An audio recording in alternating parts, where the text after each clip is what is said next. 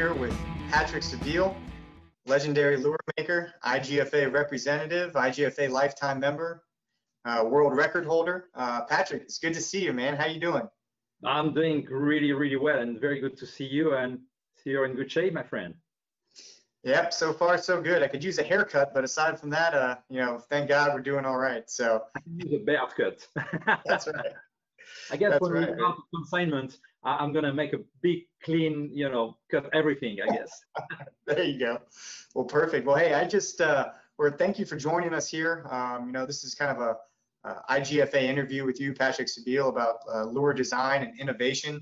And I first, just wanted to kind of start off. We're going to be talking about a bunch of different things here, but I wanted to start off with kind of just, give me a little bit of background about you. I mean, obviously you've been making lures for a long time, some of the most innovative lures on the market for decades. So tell us a little bit about where you are right now and what you're doing as far as your lure making. Sure, yeah, my pleasure. Trying to make very short, a very long story. I designed my first lure when I was 8, so it was very, very closely connected for most of my life as being an angler, love fishing, and loving to create my own lures and obviously be able to share my creation with other people. So I've been involved with a big lot of companies developing lures, but also rods and reels. I mean, really all kind of things, hooks with Gamakatsu. My very first business acquaintance was to develop fishing rods for a big European company. Then I was working with MEPS and Mr. Twister, for whom I designed a number of lures over a period of, I think, 12 years or something like that. I really worked with a number of companies. And then basically I was a fishing guide also living in Africa. So I was a journalist writing articles. I wrote more than 800 articles for a number of magazines. I wrote 7 books, and I was living about 2/3 of a year in Africa mainly, where I was guiding. I owned several fishing lodges there, including the lodge in Guinea-Bissau, where I was the captain for the All-Tackle, still to this date, IGFA All-Tackle world record, harpoon of 286 pounds and a few ounces. So I guess I shouldn't say lure maker. Lure maker was an understatement as far as your credentials, and that's just many things. But it's very, it's very linked. I mean, Jack, you and I, we know each other for a number of years. I'm really glad every time I have the chance to see you and spend some time with you. It has been extremely connected. But I got to be honest, living on a remote island in Africa was a great part of my personal experience as an angler, as a guide, even as a lure designer. Actually, I designed some lures to fish for steelhead and brown trout and salmon, which I was designing and field testing in the islands of the Bijagos with 92-degree water, just because the conditions were the same at the right time of the tide. There was running water on rocks, and it was very similar to the type of condition for whom those lures were ultimately meant to be sold for anglers fishing for the trout and stuff like that. So I was connecting very much both worlds. But after almost 18 years of having this kind of life, it was really good. But I felt like a golden fish, in a bowl aquarium. Like I've done everything I have to. I guided for a lot of world records. I got myself a pretty nice number, like 35 or something world records and all those things. And I was like, I need some more things in my life. And I was designing lure, as I say, for a long time and working with a number of companies. And I was like, I felt that was the time for me to make a big change.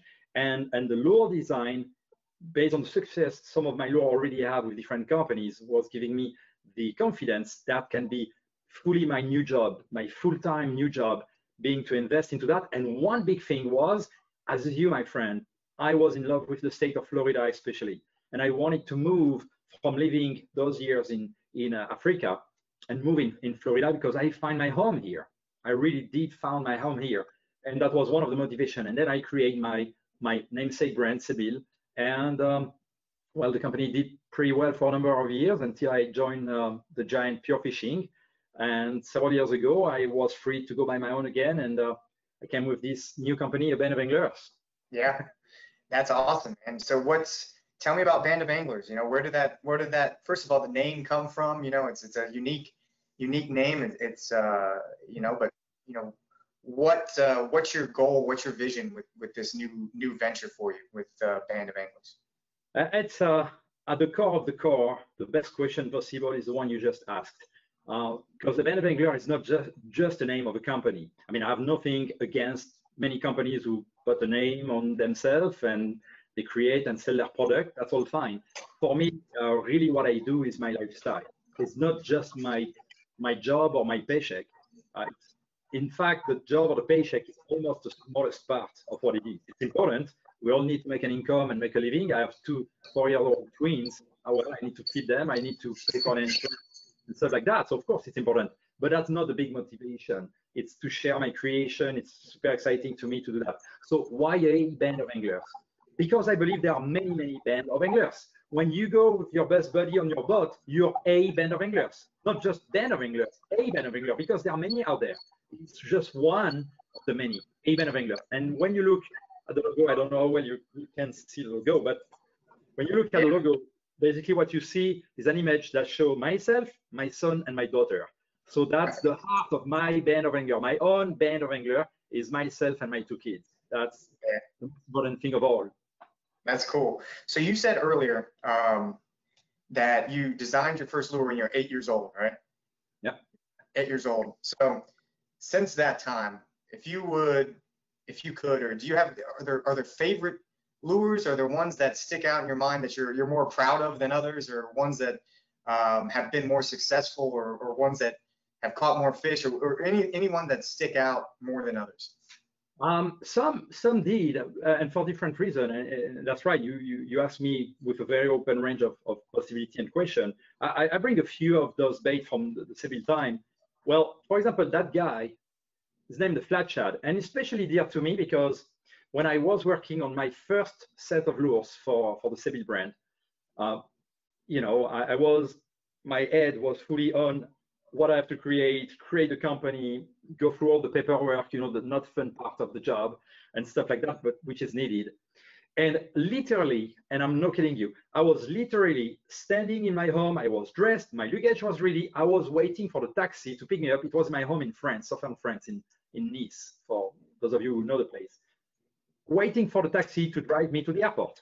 And suddenly, I mean, like a sparkle in my head, I was like, I forgot to develop a vibration bait. I was like, how come? I mean, it was so obvious. I need one in my first range of bait. I cannot believe it was in front of my nose and I totally missed it.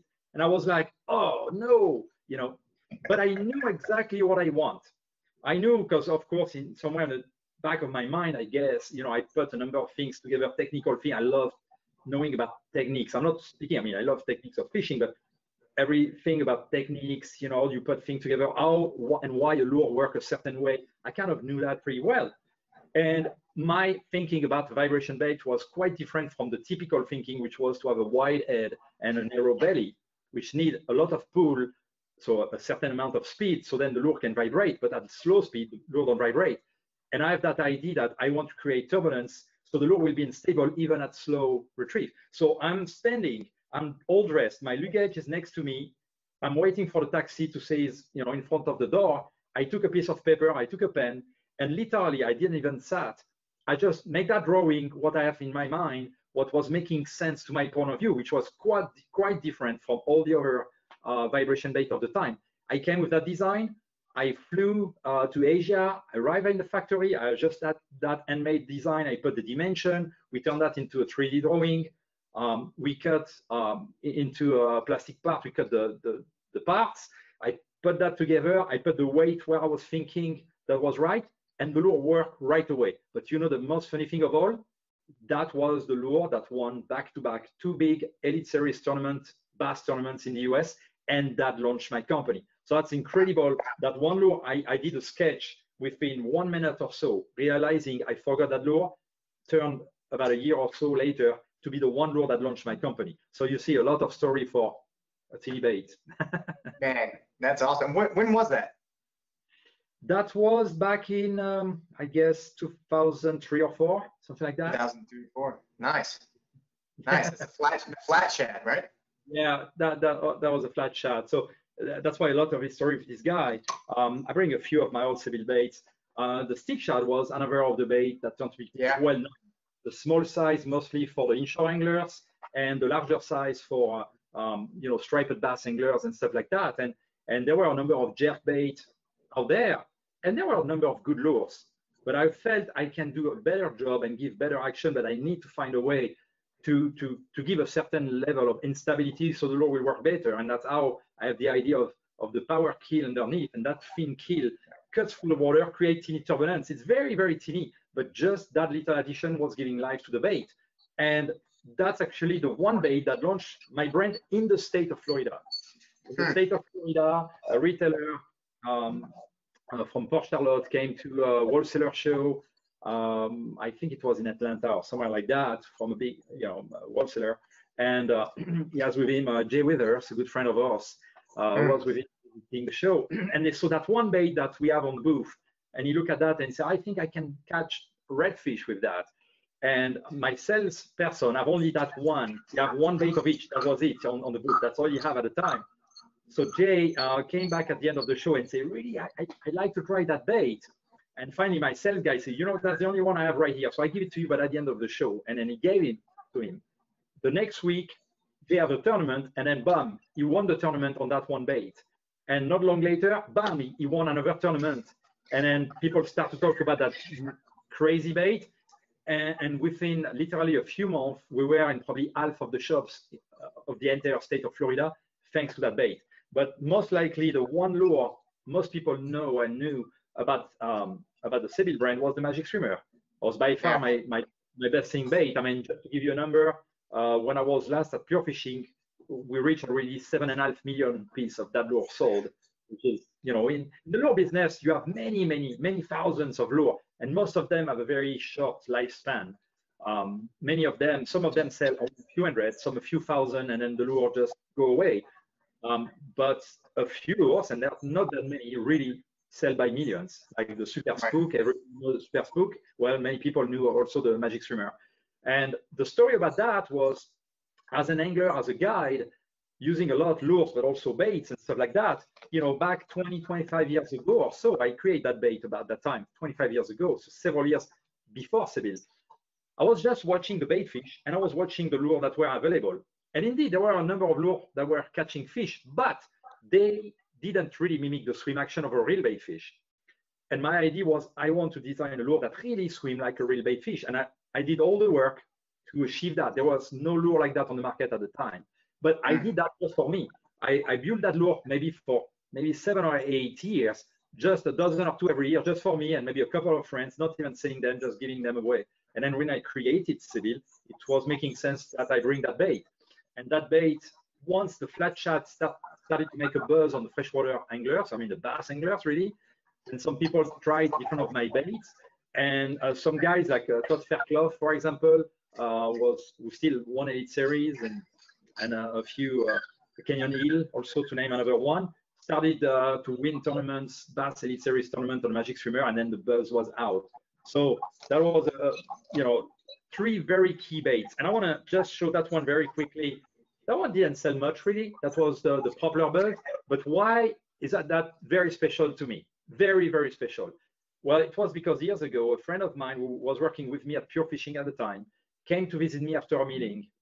And I took him to Lake Okeechobee. He never fished bass in his life. He wanted to, but he lives in Europe. He caught pike and zander and a number of fish, but he never had a bass. And actually, I told him, be in the front of the boat with the captain, and I was very happy to let them fish on the front and have all the bites. And I told him, look, I'm just gonna concentrate on one bait and just try to get one big bass.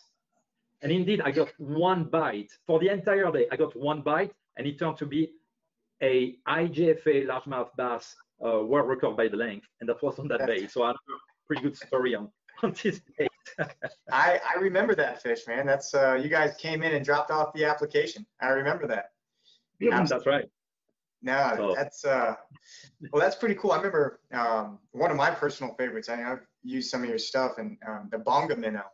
I had a lot of good success with the bonga minnow too. That's a great lure. So, I guess, speaking to the offshore crowd, I mean, you do a lot of hard baits. I know you've done some soft baits too as well. Did you ever have any inspiration or desire to kind of go into the skirted lure realm, you know, like trolling offshore, marlin lure, or anything like that? Did you ever go into that, or no? So just to give you an idea, I mean, I designed probably more than a couple of hundred baits that end up to be on the market. So some agria spinners, for example, right now on the market for people who fish for trout or smallmouth bass, and I designed them. I did all kind of things. But the reality was that, first of all, I love the lure. The one I love the most are the lure for everything that's about casting and spinning, you know. Right. That's what I love the most. But also, that's a wider market. And when you do things for a living, you have to put that part of that. So for those couple of hundred lures that were already in the market, I probably created 500 or 600 different type of lure, including some skirted lure. I actually have a couple of drawings that I may bring in my new company in Eben of Anglers in one of my brands that include this kind of bait. But the fact is, when you invest, and I don't like much to see too much things about business, but still there's a reality. When you go through all the work it takes, you know, the cost involved, making the molds, making the stock inventory, you need to make something that have a rationale that goes well together. And you reach so many more people when you go about lure casting and spinning outfits used with lures, which also is my main passion. So you may see sometimes some stuff that I design, which I bring into some decent, I think, innovation for this kind of lures. Gotcha. So, you know, it's no secret to a lot of people that know you, or for those that don't. I mean, you fished all over the world. I mean, you fished, you know, I think probably every continent except Antarctica. Maybe you've even been there. I don't know. Yeah, actually. Yeah, all 7 continents. So, in your, you know, this is probably going to be tough to do, but what's your favorite fish, your favorite place that you've been, someplace that, you know, you'd like to go back to, or you know, not saying that you had one day to fish, where would you fish, but, you know, what are some of the highlights, you know, that throughout your career as far as fishing destinations and catches? Well, actually, one of the key reasons that I live in Florida is because it's not the very best fishing spot in the world, but it's pretty good, and there's a lot of variety. And I love variety. I mean, that's one of the things that makes me really, really happy, is to catch a range, a variety of fish. You know, like in terms of fish species, I think my latest count, I am at 782 different fish species. Nice. So that's one of the things I love. So Florida, actually, most people may not know, but when you ask someone the question, where in the world is the widest number of variety of different fish, many people think, oh, maybe it's the coral sea in Australia, maybe it's in Indonesia, whatever. Well, no, actually, it's the state of Florida. Yeah. Florida, from the entire world, is the place where you have the most fish species that have been scientifically counted. So, and yes, so that's part of that answer. Now, if I think about a very specific thing, like I loved fishing with big lures from the beach for big fish. Okay. About that, Gabon is my favorite place. Because Gabon is the kind of place where I've been maybe 5 or 6 times, so not many times, but not just once. But that's the kind of place when you fish from the beach, you typically don't have many bites. It's very often you have only 3 or 4 bites a day, but you really have a good chance to have a 90-pound Cubera snapper from the beach. You can have a 180-pound, true 80-pound harpoon from the beach. You can have a 52-pound Jack Crevalle. You can have a 7 or 8 foot long barracuda from the beach. So when I'm more specific, I love some destination for something very specific. You know, I love to go in Panama to fish with my friend Olivier Charpentier, who, to my point of view, is really one of the very, very best captain when you want to be targeting big Cubera snappers or big booster fish from a boat with lures in Panama. You know, so I have the chance that I was able to travel a lot as a guide. I guided in about 40 or 42 different countries. I was mainly based in Africa, but I was used to go for 2 weeks, you know, doing a deal with fishing a lodge somewhere and having a couple of dozen of my customers who follow me a bit where I was going. So I was one opportunity to go in many places. Another one was, as I was writing for many magazines on a regular basis. I was sent somewhere to go to write an article about a fishing location. So that's why, you know, I had the chance to be in many places, but on a daily basis, I choose to live in Florida because I find a lot of things I love. I'm a huge fan of snook. I love snook to death. I love bass to death. Where is the one best place in the world where both snook and bass are there in good number and big size? Well, that's Florida. You know, there's very few places where you really can fish on the daytime a pond and have almost every single day the chance to possibly catch a 10-pound bass. I'm not saying catching one every day, but I'm saying in most ponds and lakes in the state of Florida, there's a decent chance you can have a bite of a 10 or a 12-pounder. Very few places in the world offer that chance. I mean, here, even a teeny pond that's 1 or 2 acres may have a 12-pounder inside. And then I can go at night at the right place in the right tide, and maybe I can have a 42-inch snook. Who knows? So that's why I'm so much in love with the state of Florida. Really, you know, my all-time favorite fish, that's probably a funny one for many people, but that's the gilted sea bream. And the gilted sea bream is basically a cousin of the sheephead that we have here in Florida. But that fish, which we fish in Europe, you know, some in southern England, France, Spain, Portugal, Mediterranean Sea, and Northern Africa, all the way down to Senegal. That's, to me, the most finicky fish. And I've been catching permit, I've been fishing bonefish, and I promise you, gilted sea bream, if you know how to catch gilted sea bream, bonefish and permit, it's a funny game. It's not that difficult. Catching a sea bream on the lure and stuff like that. And I will say that to those of you who live where we have the sheephead, the Atlantic sheephead we have here. I mean, target those guys on lure on purpose, and you will see that's much more difficult than to put them on the hook than to put almost any other fish you have around here. And you can, I do, but it's a very specific way to target them. They're not active everywhere. I mean, and that's part of what I love. And the gilted sea bream is extremely finicky. It's a fantastic fighter. It's a beautiful fish.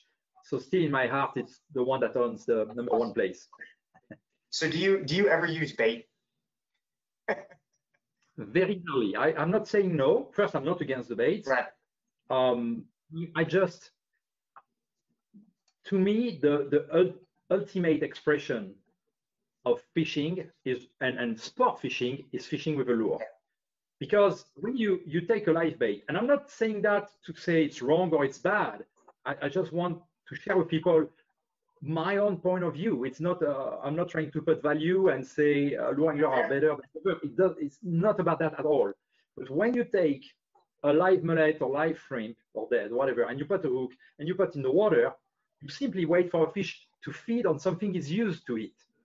When I play with a lure, that's a piece of plastic, soft plastic, that's a piece of lead, that's a piece of hard plastic or wood. Now, that's where I need to trick the fish to bite that. That's where my value of an angler come. And I rather have 1 fish on the lure than 5 on live bait. But that's my personal feeling and point of view. With using an artificial bait, a lure or something like that, or a fly, or whatever it is, I mean, you're putting yourself at somewhat of a disadvantage. And you're making it more challenging. And yeah, like you said, you have to trick the fish to get it to bite from what it's used to eating. And you know, I think, you know, I've seen that in some of your lures, and I think that you know, that drive to create a product and a lure that is as lifelike and as realistic and has the same characteristics as a live bait is, and I would assume, I don't want to put words in your mouth, but I would assume that's what is kind of giving you some inspiration and motivation throughout your career as far as designing lures and everything, as far as luring. Yeah. You're spot on. You're perfectly right. Yes. Yeah. And there's the play with the lure itself. And I explain what I mean by the play. All of us, every single of us, times to times, we're on a day where fishing is super tough and you don't get a bite for the entire day. I still am happy because that all day I was playing with lures, casting the lure with a great accuracy, making sure the lure hit the water with the most minimum impact to not afraid the fish if they are spooky around that. the distance, where sometimes you have to make everything perfect in your movement to optimize the distance you can reach, because say you're from a beach and there's some striped bass or something, and you're just at the limit to reach them. So you have to take sometime a minute or two or more if needed, just to wait to be exactly in the perfect movement and everything, because maybe on that one cast, you maybe will be able to catch that one fish of the day. And maybe that's going to be a trophy, maybe even more an IGFA record, who knows. So I play with the lure, I play in the way I work them. So just that makes me happy. I play with a twitch bait. That's one of the type of bait I love the most, because I love twitching. And I love to play because I know, depending on one rod to the next, one have more of a tip action, one have more of a, how you call that, more progressive action. I'm not going to twitch in the same way. The way the twitch bait will react will not be the same. I love to play with that. So I can, I'm not kidding you guys, I can spend a full day casting a lure, not having a fish. I mean, I do everything I can to catch fish, don't get me wrong. But even if it doesn't happen, I'm super happy. I work my top water bait to make all kind of action. Sometimes I want it to be very regular. Sometimes I want it to be more erratic. Just that, I'm super happy with that. I play with them. You know, when you're a kid, and I think as anglers, honestly, I always think we're always kids, but adults. I'm 51, so I'm 51 years old kid, and all those things here are my toys. And they can help me to connect with the fish, which are some of the most beautiful animals on the planet. You know, I'm deeply in love with fish themselves. So that's why when I play with the lure, oh man, I have so much blast with that. And in my relationship with the fish, it matters too, because more likely the potential damage you can do to a fish, to harm a fish with a lure, potentially is less than with a live or dead bait, because live or dead bait are more easily swallowed deep.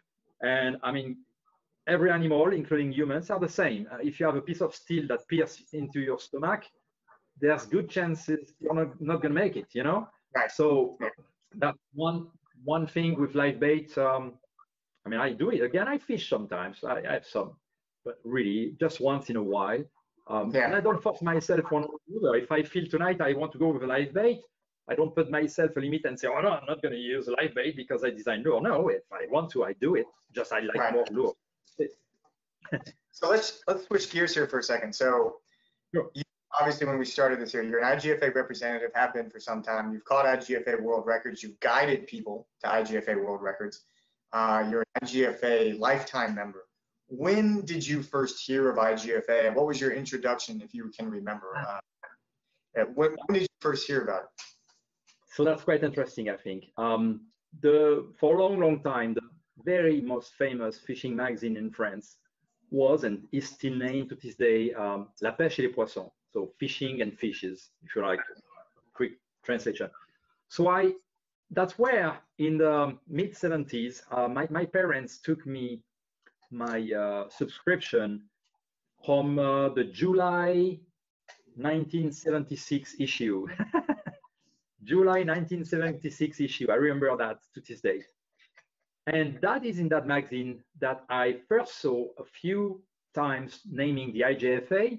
One of those I remember well was there was a sailfish tournament in Senegal, and the editor-in-chief, Daniel Maury, from that magazine went there, and there were some of the famous French anglers who joined that tournament and other people.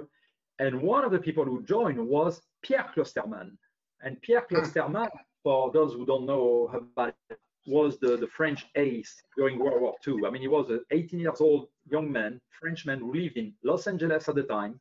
With his own money, he flew to Florida.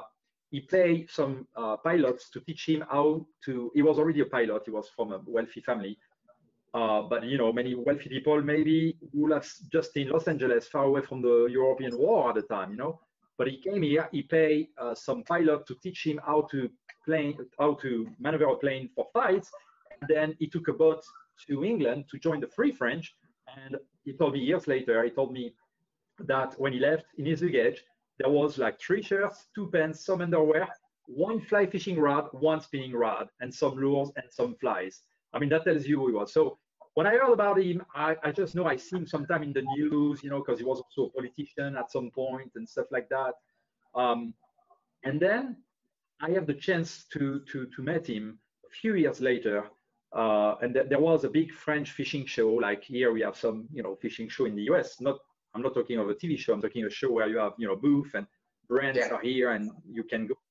And there was he founded the BGFCF, which is the Big Game Fishing Club of France.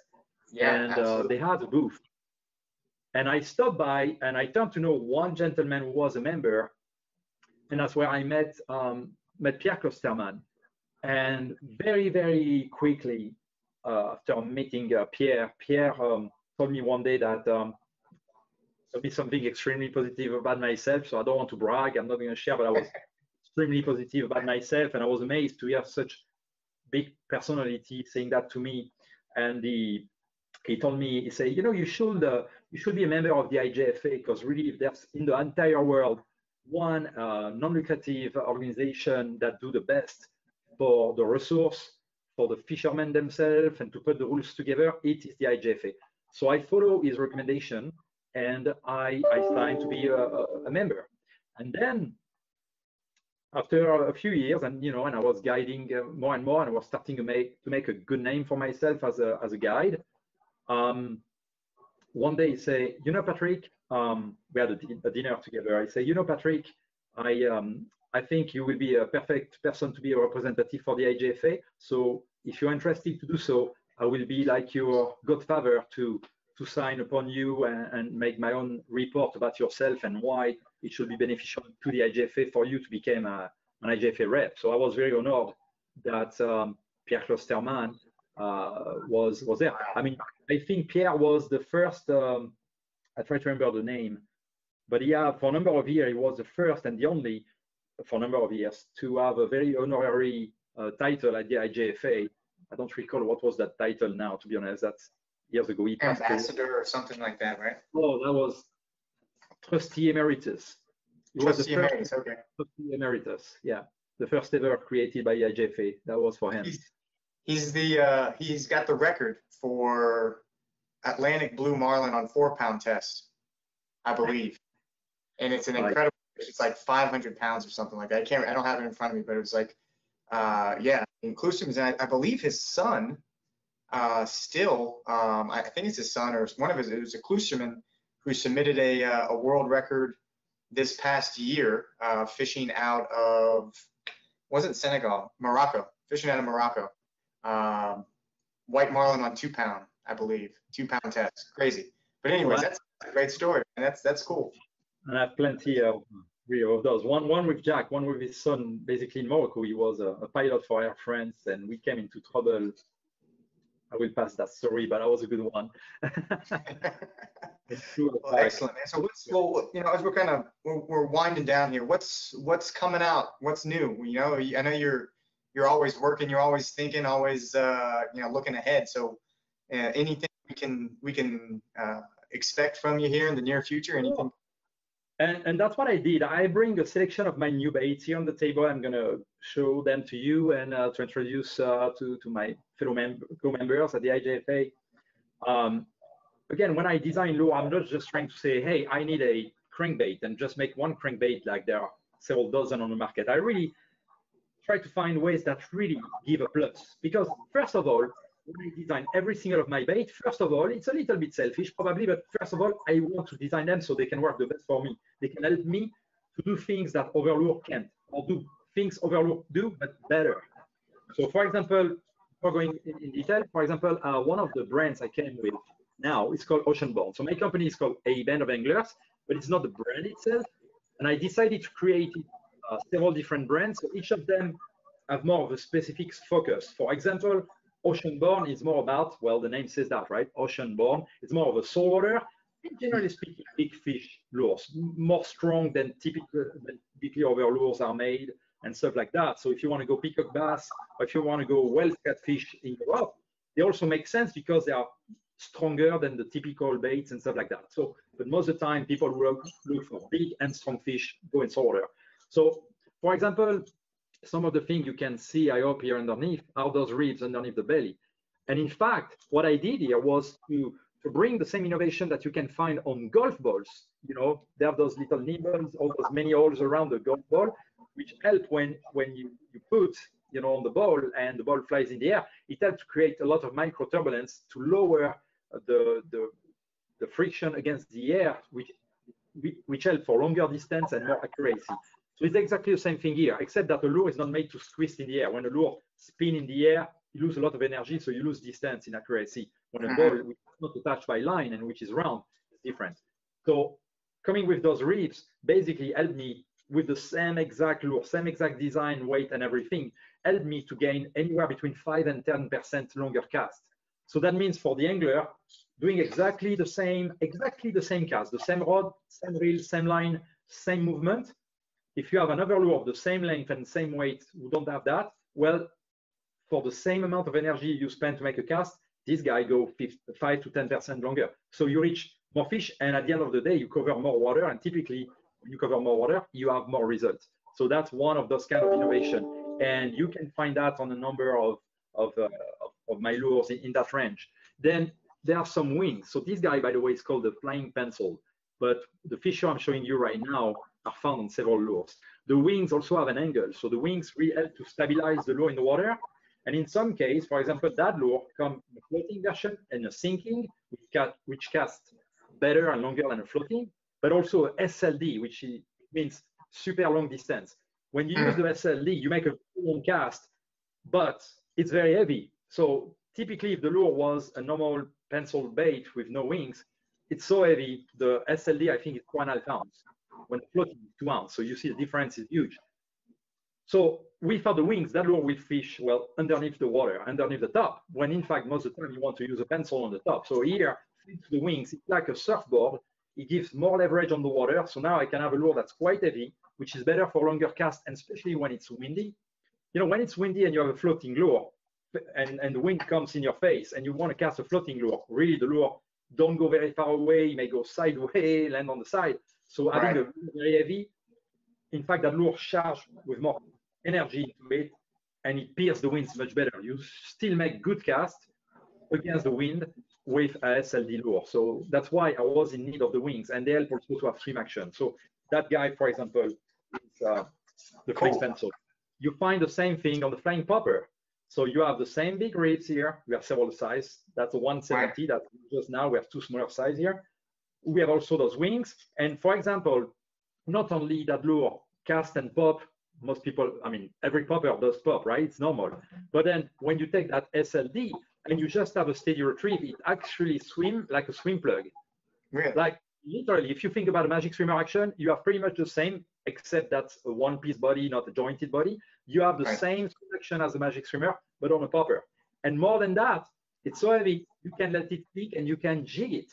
I've been catching amberjacks in 200 feet of water, close to the bottom with a popper, because I was jigging. And the wings helps because when it glides, instead of diving straight, he dives sideways and he glides in the water like a squid or a baitfish fling.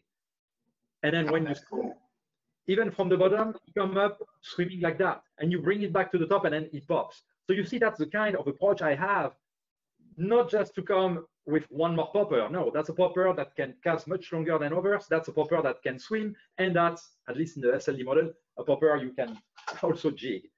Now, that's crazy. Awesome. In that series, you see the flying darter. Darter bait are lure that don't have a bill, actually. So the flying darter have no bill.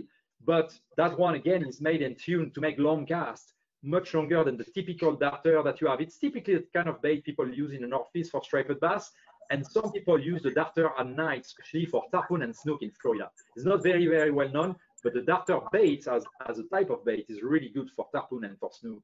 And mine have the big advantage that it casts much longer and have a great action. And again, the big part of that is the ribs underneath the belly and the little wings on the side. Still, mostly for people who fish from the shore, I have the flying plug. It's the same thing. There's a number of plugs. The plugs, swimming plugs, are these kind of plugs that have a bill that's built in from the body itself. It's not really a bill like a minnows. And there's a few dozens on the market. Actually, that shape came about 100 years ago. The first time one was designed is about 100 years ago. So people have been using that. And again, that's the kind of bait many people use in the Northeast for striped bass.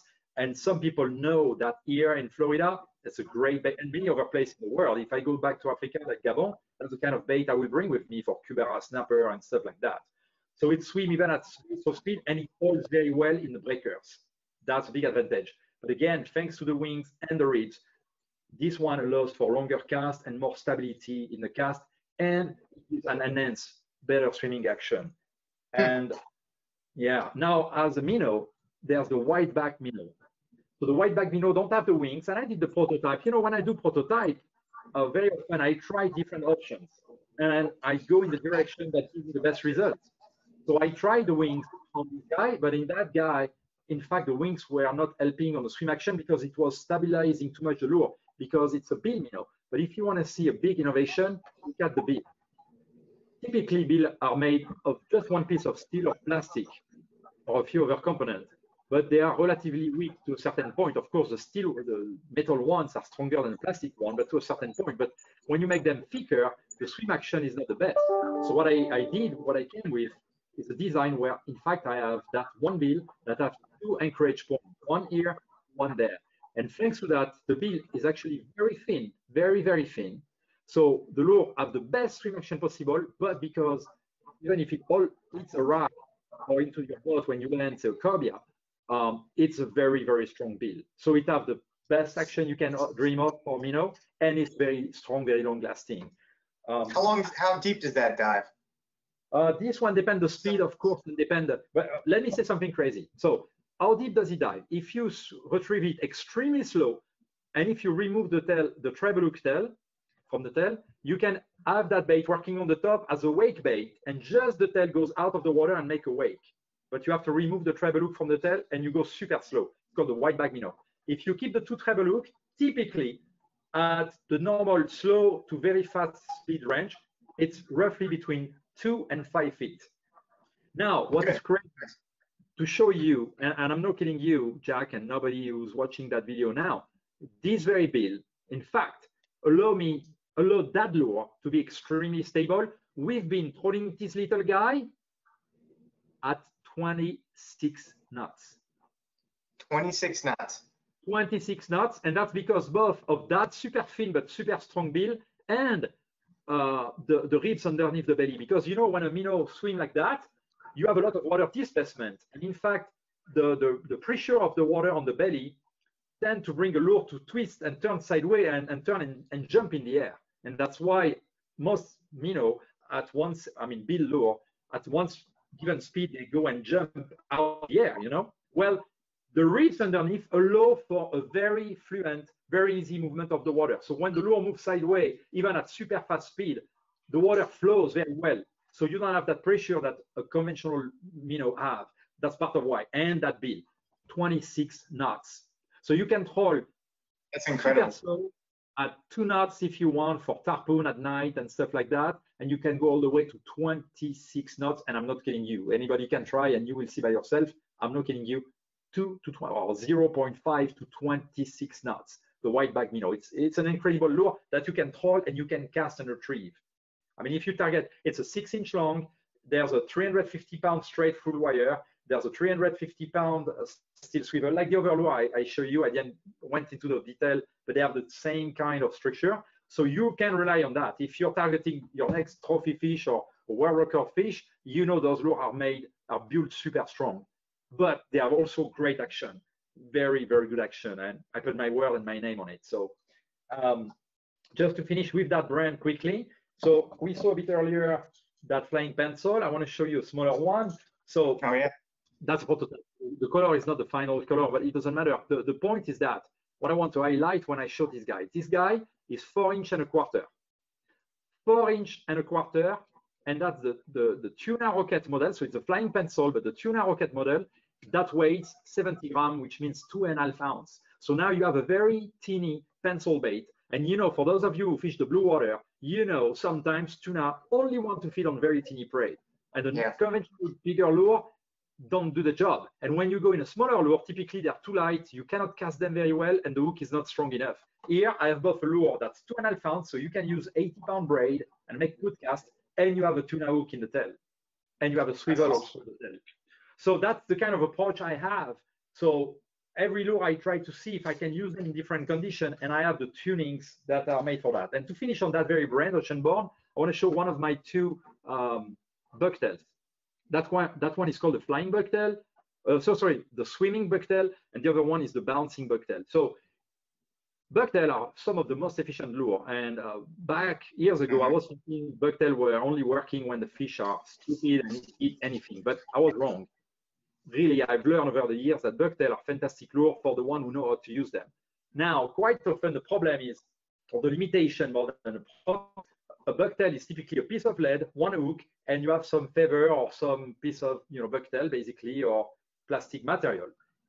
So sometimes you want to make a very long cast, but you don't want to fish too deep, because maybe if you fish too deep, maybe it's snaggy, you're going to lose your lure. Well, I came again here with ribs underneath the belly, with wings on the side. You can see the wings, I think, pretty well here. So for example, we have a full range from 3/4 ounce to 3.5 ounce on that guy. And the bouncing one, the one for the bottom, goes to 5 ounce, I think. Well, thanks to the wings, those guys deflect more. So if you hit against a rock, if you fish at night for striped bass, for snook, for redfish, whatever, and you have a jetty and you have rocks, well, you're less likely to snag this guy thanks to the wings. The wings deflect more, so the hook is much less in contact with the rocks. And then when you land them on the floor, the wings keep always the hook up, always, 100% of the time. So that also less snag. And then the wings give action. When you give the right twitch, basically, that lure makes looping in the water. So without moving a lot, lures stay almost on the same spot and make a looping, which is very visual for the predator. We have a very strong hook, which is a shape I invented when I was 16 years old, which optimizes the strength of your hook because the pull point is here. You see? So now a regular hook shape, the pull point will be there. That's why the hook tends to open. But here, the lip of the fish, which is what I show with my finger here, is really where you have the most pulling point. So it's less likely to open. And when you have a leaping fish, like a tarpon or a bass or a snook, who jump and shake the head, the lip is here. So it's about twice the distance from a regular shape hook, a J hook, where the lip will be somewhere here. So the fact there's more distance means less fish loss when they shake the head. So it's all that kind of things I do and I've approached to. Now, the next brand I like to show and share with you, it's this one that's called Engage. For the moment, I have those two models, which actually have the same shape, the Twitch shad and the Twitcher. The Twitch shad is actually a twitch bait. So this guy is basically 3.5 inch long. And when I designed it, my goal, because I have the stick shad with Sebile, and the action is great, my goal was to make a lure for the same length that will make longer cast than a stick shad. So that's what it does. That's a twitch bait that you can use on the top water, make walking the dog, you can twitch it, you can jerk it, but it makes longer cast, and that's the way I designed the body, where the weight are positioned and that have a good strong hook. Now, the Twitcher, same body, but that's a soft body with a 300-pound wire inside. So now this guy, you can cast against pilings and rocks where fish like snook are, because when you cast a hard lure against rocks, typically the winner is not the lure, but the rock, and the lure break, So that's why I made the Twitcher with a 300-pound full wire, very strong hooks, and there's all this way, so you can add and remove a rattle, and that's why it makes the most sound, is when the rattle have that position. So that was also following years of using baits like the stick shad and understanding what can I do to do more things with such bait. And to finish, because I have 7 brands, so I didn't want to go for a full thing, but I was like, okay, I will keep that one for the end because it's a especially interesting one. Years ago, reading a magazine about science, I read about a team who developed a plastic, not at all for fishing, but that was a plastic material that was extremely long lasting. You can pull a lot on that, resists pretty well to puncture and cuts, and that was nature friendly. That means if that material ended up to be lost in the nature, there was no chemical, when plastic will break down, there was no chemical that will hurt anything. For the nature, from a fish or whatever. So I reached that company and I told them I was really interested by their product for fishing lure, and they were quite surprised because they were making high-end mattresses. I mean, $5,000 mattresses for bed. So that was definitely not at all dedicated for fishing. and I work with that company, and I got the sample. I have to make mold because it's not an easy plastic to. It's not plastic you just can pour like the regular soft plastic in your microwave. You can't. You need to have 200 tons or more of power, injection power. So you need a real mold. But then that's a long-lasting. So there are several long-lasting plastic. You know, people know and respect brand like Siemens was really a pioneer to bring some type of long-lasting soft plastic. They are very good product. Mine is a bit different, the same overall family, but a bit different.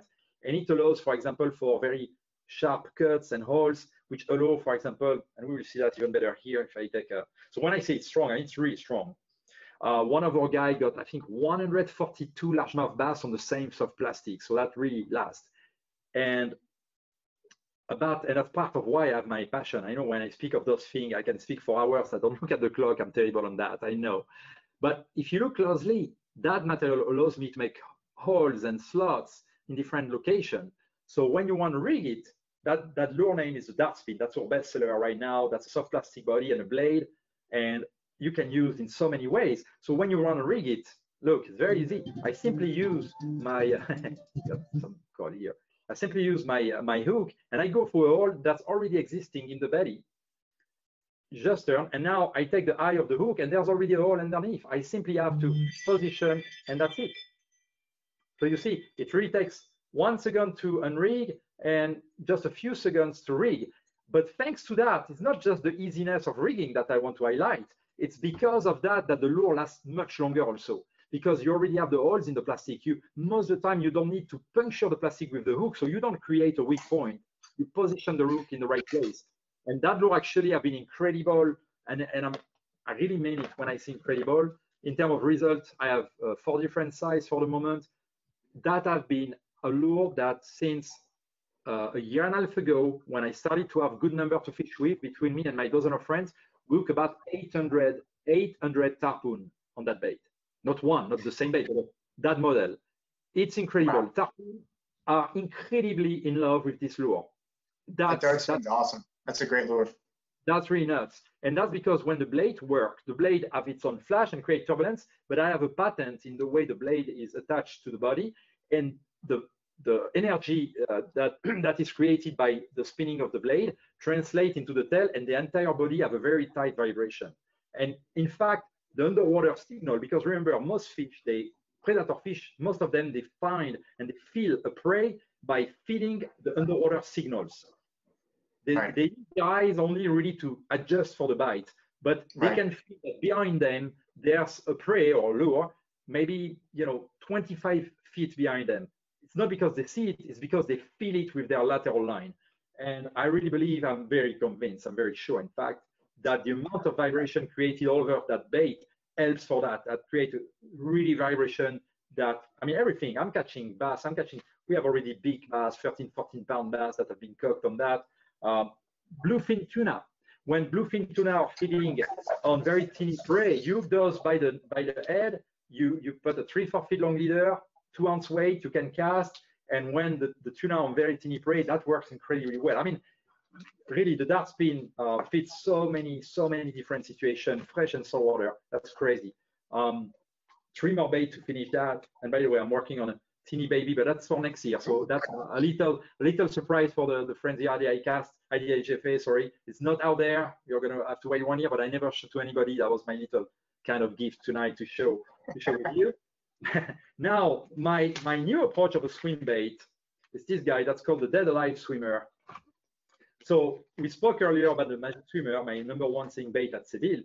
Well, I came with a swim bait, but I didn't want just to be a swim bait. I want to do much more than that. So if you hear the name is the Dead Alive Swimmer, Dead Alive.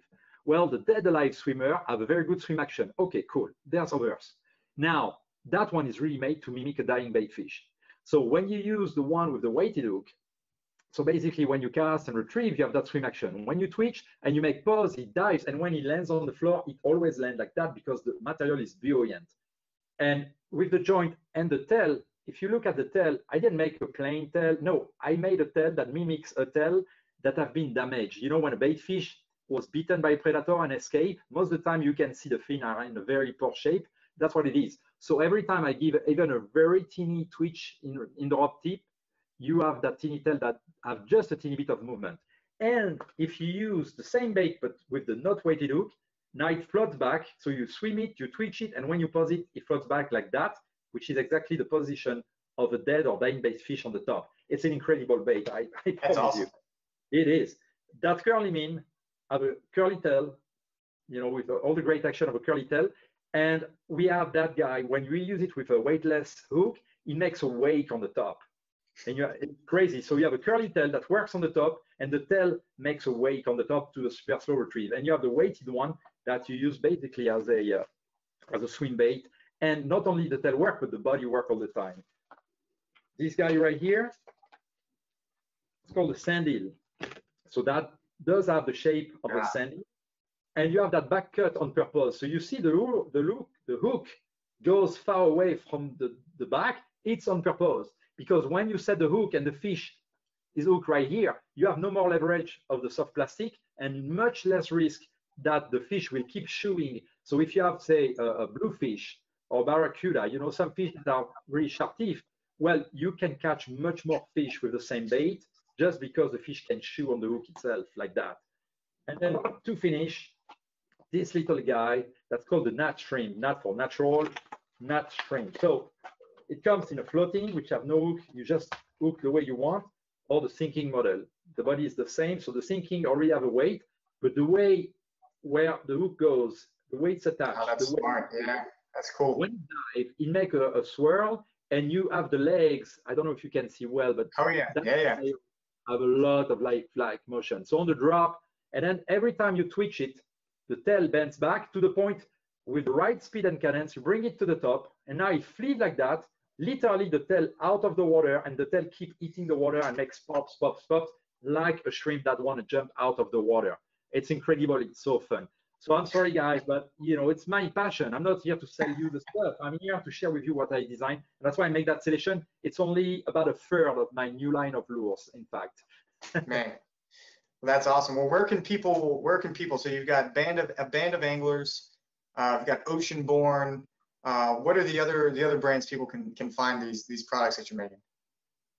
Yeah, so we have Hyperelastics. Hyperelastics. We have, we have Vitek. For those who know, I again invented that brand. I love that patent, and I developed now new models for that. So you can find with a range of different retailers, you know, who are carrying more and more our product, and especially for you guys who have a very special offer today. If you go on our website, which is www.abandofanglers.com, so I repeat, www.abandofanglers.com, and you type the code IGFA25, you as an IGFA member will have, for limited time only, you will have a 25% off of your order. So it's a way to share with you and to hopefully help you to go through those complex times we are all facing right now with that pandemic. And I'm very sorry for the people who cannot go enjoy fishing, but at least I really hope you can enjoy seeing people like you and I doing videos and helping them to make the long days not too much boring at home. That's right. Well, we appreciate the offer very much, man, and I'm sure our members will as well. And you know, for the people that can't get out fishing, I mean, what better time to stock up the tackle box and get ready for when you can. So yeah, Patrick, again, man, thank you for spending all this time with us, man, and giving us all this knowledge. It's I'm sure we could probably talk for a couple hours more, but we'll do it again. How about that? I would love to do it again for sure. You know, do it again in person next time. Huh? We'll do it again in person. Maybe have a drink or something. Yeah, come fishing. We just need 6 feet away. That's right. That's right, man. Well, thanks again, Patrick. You've been a long-time supporter of IGFA, and we appreciate all you've done and what you are continuing to do. So you take care, and we'll be in touch, man. For sure. I'm always pleased to reach you and to reach all my co-members at the IGFA.